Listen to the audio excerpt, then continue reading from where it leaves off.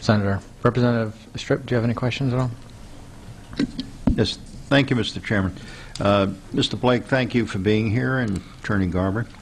I'm wondering, having listened to your testimony, whether you're going to be able to give me the information I'm looking for. I'm trying to figure out what the elephants are and what the nits and lice are.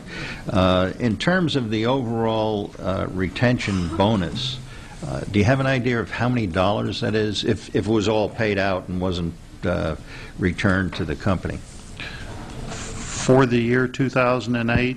Yes. $218 million. $218 million. Yes. Okay. Do you have any knowledge or an approximation of the products of AIG FP in terms of volume? And I'm talking about, I heard about derivatives and credit default swaps, and is it in the millions of dollars, or? The remaining portfolio to be run off is $1.6 trillion. I do know that. Trillion. Okay, so that's about a million. Yes. Just to keep the zeros straight. So we're talking about a million versus $218 million.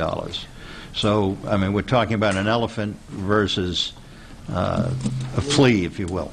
Is that? Yes, it's a large amount of money. Mm-hmm. Compared. Yes. Okay. That's about all I have at this time, Mr. Chairman. Thank you.